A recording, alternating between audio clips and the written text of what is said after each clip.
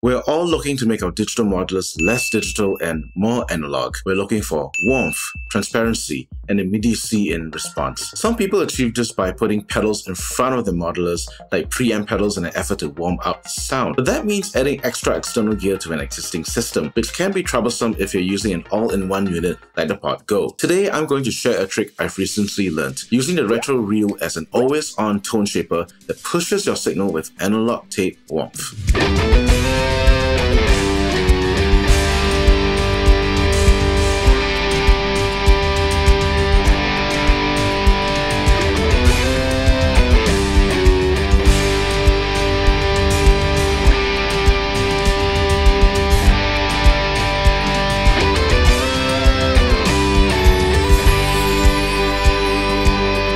The retro reel isn't a new effect block. In fact, it's been around since firmware 3.1 on Helix and 1.3 for the Pod Go released in 2021. Since then, many people, myself included, have applied its analog tape warmth at the end of the signal chain to maximize its tape wobbling properties in stereo, but no one really uses it at the front of the signal chain. The basic premise is that the retro reel is an unofficial, limited emulation of the Strymon Deco, particularly its tape saturation and modulation. You won't be able to perform the same two tape deck effects like flanging and slapback delay on the retro reel like you would on the Deco. And again, searching through YouTube, there are very little videos on using the Deco in front of the pedal board, save for the few people who pit the Deco against other overdrive pedals.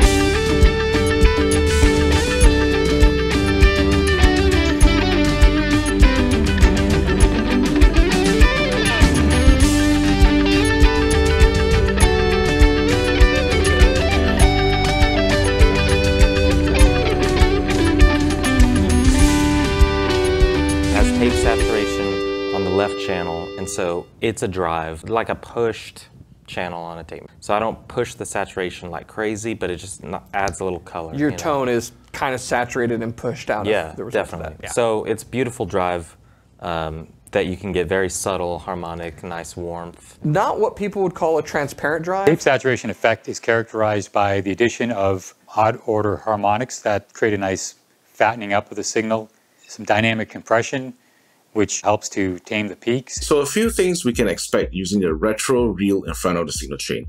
It's not going to be a transparent effect. The saturation control is going to introduce odd order harmonic distortion the harder we push it, and we'll have an added bonus of having a tape wobble modulation effect.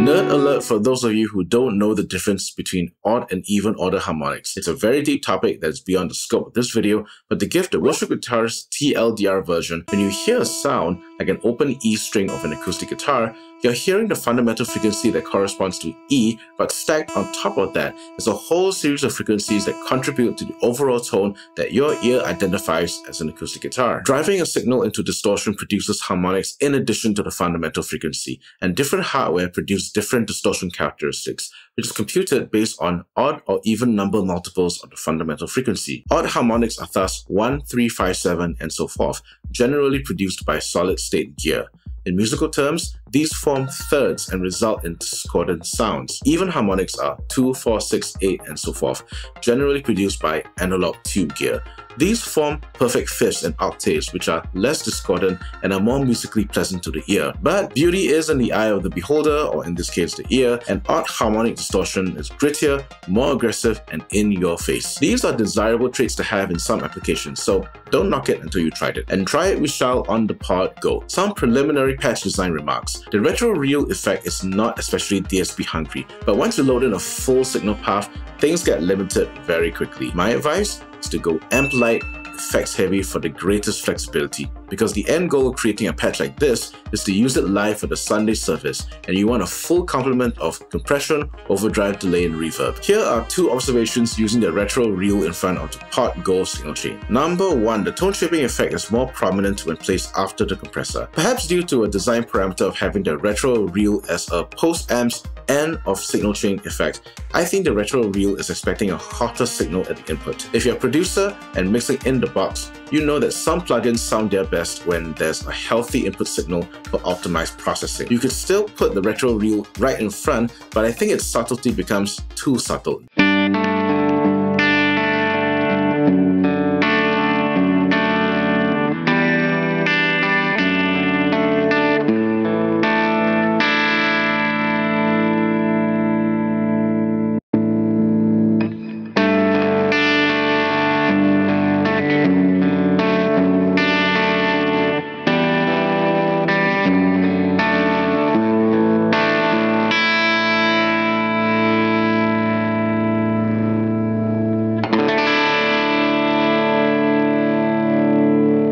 One reason why I'm putting it after compression is that the overdrives downstream from the retro reel now have a more pronounced lower mid-range push, which I think makes them feel livelier and more responsive.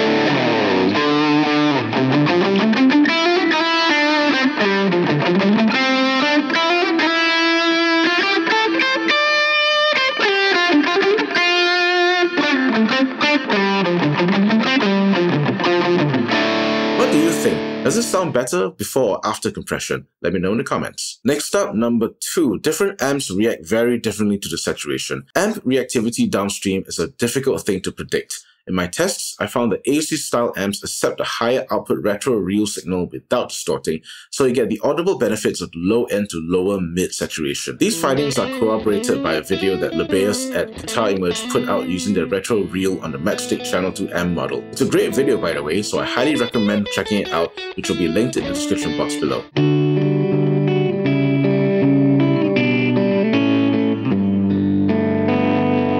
Now take the same setting and apply it on a signal path with a litigated amp set with fairly low gain, and suddenly the amp is crunching up much earlier.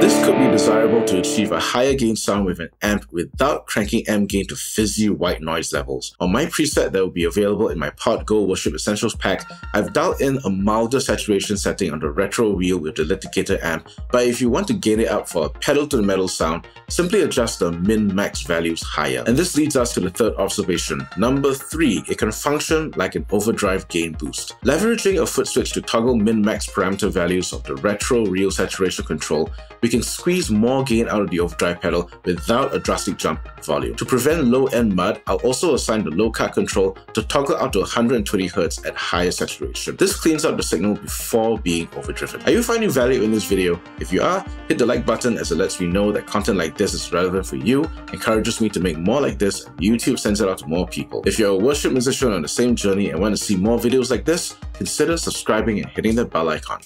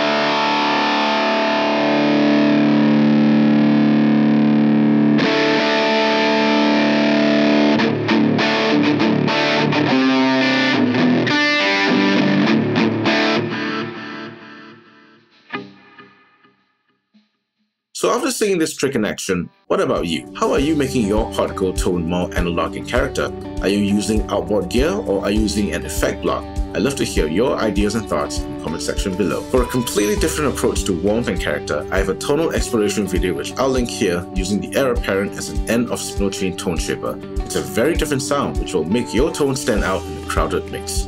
That's for the HX Storm platform, but its principles can also be applied to the particle. I'll see you there. Until next time, I'm Justin, and I'm all about worship guitar.